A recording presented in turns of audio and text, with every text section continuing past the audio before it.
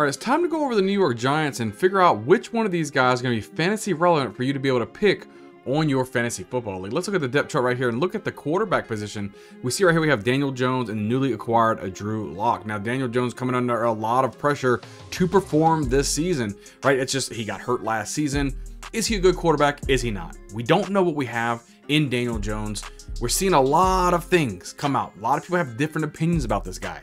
Here's my opinion. I think Daniel Jones can get the job done. He's got talent to get the job done. He's just inconsistent. What happens with inconsistency? Why is he so inconsistent? Is it the lack of receiving options or talent at the wide receiver position? Is it the lack of the offensive line? They lost a premier running back in Saquon Barkley this year. Are they going to have a good enough running game to take a lot of pressure off of Daniel Jones?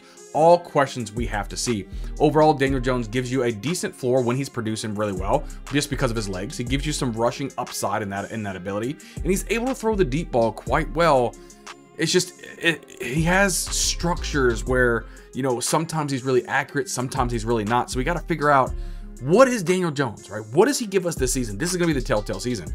If he cock-a-doodle poops the bed this season, he's done for. They're moving on. I think the Giants are going to get the quarterback. If they go Shadir Sanders first round, I think they're going to rock and roll and have him as the quarterback for the New York Giants going forward. If they can go into the playoffs again, Daniel Jones can show some promise, then he could be the quarterback. So I can't wait to see 2024. It's going to be a big year for Daniel Jones. And if you're grabbing him in fantasy football, you could have some type of value for you, because not a lot of people want Daniel Jones this year. Let's look at the depth chart. Check out the running back position here. Number one running back this year, we got Devin Singletary. I also have Gary Brightwell and Eric Gray there as well. And then rookie Tyrone Tracy Jr. So we all know Devin Singletary. It's going to be his role, his job to have. He's going to have all the bulk of the carries in this backfield. We saw what he was able to do last season with the Texans. He can get the job done. He's not some premier fantasy football running back, but he definitely has enough fantasy value to get the job done for you. Maybe RB3, RB4 type of guy who can plug and play for bye weeks and injuries and can fill in for you quite nicely. The question we have is, who's going to be the backup running back? Is it going to be, you know, Eric Gray? Is it going to be Gary Brightwell? Is it going to be the rookie Tyrone Tracy? I like Eric Gray, the running back out of Oklahoma. I think he's a decent running back. I liked it when he was coming out of college. And I do like Tyrone Tracy as well. Looking at his college film, he's very hard to bring down. He was bouncing off of tackles. He can get the job done as well. So we don't know who's the backup quarterback or running back is going to be. But at this point, I really don't care. I think it's Devin Singletary's job. It's going to be mostly Devin Singletary going to score all the points for you. And I think he's the one to have in this backfield. So we look at the depth chart here. Look at the wide receiver position. We got Malik Nabers as the number one wide receiver with Jalen Hyatt, Wan'Dale Robinson, Darius Slayton, Isaiah Hodgins, and Isaiah McKenzie. We know Malik Nabers, the highly touted wide receiver out of LSU, got drafted quite highly in the first round. He's going to be the go-to guy. I mean, I'm talking about first, second, third down, fourth, fifth down, sixth down, seventh down, eighth down, 10th down. It doesn't matter. They're going to throw to Malik Nabers all day long. I like Wan'Dale Robinson there as well. Wan'Dale Robinson, a good shifty type of wide receiver, can get in and out of his breaks, got reliable hands as well. He can even do some running plays as well. He's got a lot of little safe floor for you. So I'm really liking Wan'Dale Robinson really as my second person that I would really grab out of this offense.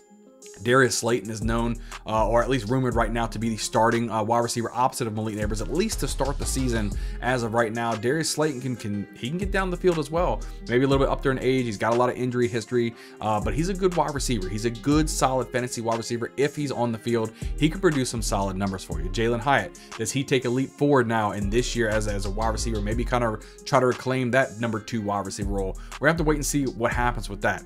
Let's look at the tight end position and go over what we have here at the tight end. Darren Waller, as we all know, is retired. Now we have Daniel Bellinger slotted in there right now as the tight end 1. We also have Theo Johnson, the rookie tight end out of Penn State. I do like what Theo Johnson gives you. Daniel Bellinger had the opportunity to be the man last season, and he was just unable to get anything done to make you say, hey, Daniel Bellinger is gonna be the guy. So if I had to sit here and say you right now, I think Daniel Bellinger does come out as the number 1 tight end to start the season. But I think overall, when it's all said and done, fantasy football wise, Theo Johnson should be the man here. Theo Johnson, a nice, tall, big body type of tight end who can get the job done, has enough athleticism to be very, very fantasy relevant for you. He should be good in the red zone as well. Daniel Jones should be able to have a nice big target to throw the football to and can get some things done. So if we do an overview right now of the New York Giants, we have to see, what do we want for fantasy football? If you punt quarterback completely and really stack up on your running backs and your wide receivers, Daniel Jones can be somebody you can get on the back end. You can even tag him up there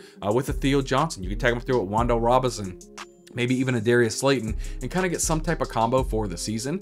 If you take a higher pick and you grab Malik Neighbors, Daniel Jones may be somebody you want to look at, maybe to have a combo with that later on down into the draft as well. If we're looking at the running back position, the only guy I really want here is Devin Singletary. I don't want to take a stab at any of these other guys unless you're in a dynasty league. Then I would either take Tyrone Tracy or Eric Gray. So, but Devin Singletary is the only one that I really want from this running back room. If we look at the wide receivers, Malik Neighbors, definitely I want him. I definitely want Wan'Dale Robinson as well. And if you're taking a flyer, Darius Slayton would be good for me. I would say just stay away from Jalen Hyatt. Didn't see enough to really excite me to say he could be a chain or you know, a game breaker or a game changer at the wide receiver position. So if I had just wide receivers, Malik Neighbors, Wan'Dale Robinson, and then Darius Slayton as a very deep sleeper, maybe a late last round pick, last round pick, maybe grab Darius Slayton for your team. And if you look at the tight end position, I'm thinking Theo Johnson. Stay away from Daniel Bellinger.